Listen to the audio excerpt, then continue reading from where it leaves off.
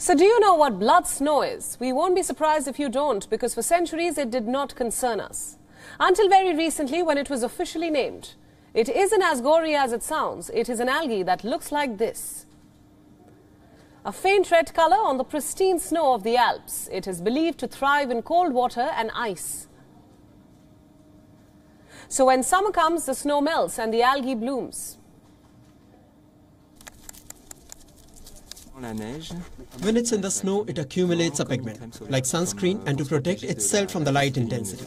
Like us, when we go skiing or even here, today we are getting sunburned and we use sunscreen.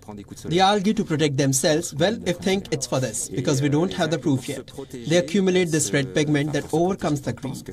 So they are fundamentally green, but it's hidden behind a big shield of red pigments. Well, scientists don't have a lot of time. Rising global temperatures are hitting the Alps disproportionately, but it is important to explore this unusual phenomenon. So they have deployed modern means to collect samples and then study them back in labs.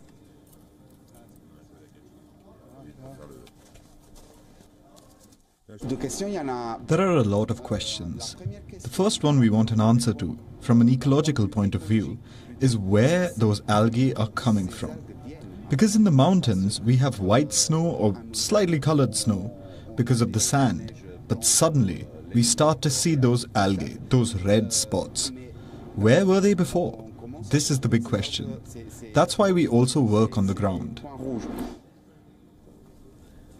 The algae was first described by Aristotle in the 3rd century BC, but it was only formally identified in 2019, and since then it is becoming more and more prominent in early summertime. Recent researchers speculate that the growing volumes of algae are due to climate change. With higher carbon dioxide concentration in the atmosphere, the algae is blooming. And this is problematic because the presence of algae accelerates snow melting, since its pigment reduces the ability to reflect the sun's heat.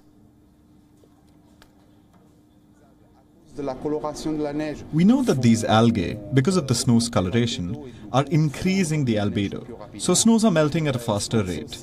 What we also know is that with time, when the level of CO2 increased in the atmosphere, we find red snow more often.